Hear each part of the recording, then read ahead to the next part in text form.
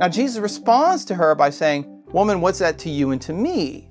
Literally in the Greek. The RSV here is a little strong when it says, "What do you have to do with me?" It makes it sound like the opposition is between Mary and Jesus. But actually, the Greek is it's a little different. What to you and to me? In other words, how does this situation concern us? Which is a good question to ask, even on a human level, because Jesus and Mary are both guests at the wedding, right? I mean, if you go to a wedding and they run out of wine and you're a guest, it's your problem in the sense that you don't have any wine to drink, but it's not your problem in the sense that you have a responsibility to fix it. You're a guest, you're not the host. That's the responsibility of the hosts. But Jesus says something else. He says, "My hour has not yet come." So in John's gospel, that points forward to his passion and death, the hour of the cross, the hour of his passion. And so mysteriously, somehow Mary's words, "they have no wine," Jesus has taken them not just to refer to the problem of the practical loss of wine, but somehow to refer to the hour of his passion and his death. Why does he go there? Like, how does he get from A to Z? How does he get from running out of wine to the hour of the cross? I think the answer lies in the messianic banquet tradition of ancient Judaism. If you go back to the Old Testament in the book of Isaiah, for example, chapter 25, Isaiah says that when the age of salvation comes, there will be a feast of fine wine, on the lees well refined, and that all the nations will come to this feast, and that when they drink of this wine and eat of this sacrificial banquet, they will swallow up death forever, and their sins will be forgiven. Right? So this is, in Jewish tradition, it came to be called the messianic banquet, the banquet of the Messiah, which would be particularly characterized by superabundant wine.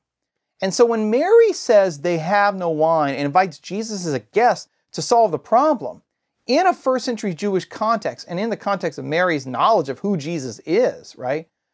Jesus also perceives there an implicit request to reveal his identity as the Messiah and to, in a sense, inaugurate the messianic banquet. And what Jesus says to Mary is, effectively, it's not time for that banquet just yet. My hour has not yet come. But as a good Jew who's obedient to his mother, he solves the problem of the wedding at Cana, and in doing so performs a sign that points forward to what he will accomplish when his hour finally does come. So he calls the servants, they pour the water out, change water into wine, and not just a little, it's about 180 gallons of wine. So it's 6 jars, 30 gallons each.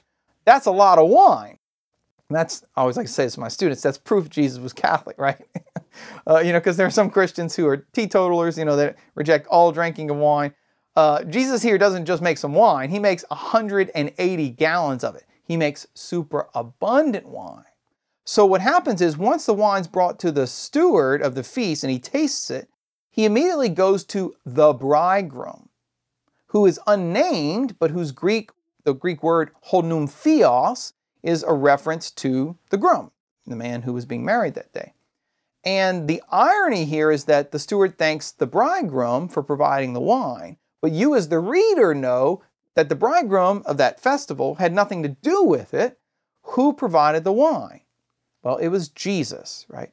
So what happens is, through Mary's invitation, Jesus takes the role of the bridegroom and miraculously changes water into wine at this wedding feast. Now, why does that matter? Well, because, for one thing, it reveals to us that Jesus isn't just the King of Israel.